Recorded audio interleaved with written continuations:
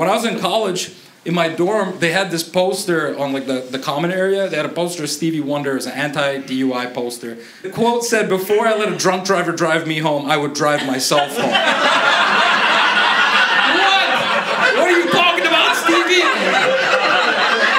I drink a lot because I'm a comic, so I try to do the right thing. Like I'll like take an Uber. Last week I took an Uber in New York. The driver was drunker than I was. And that's scary as f***. But you know what's scarier? Realizing that your Uber driver is sober Stevie Wonder.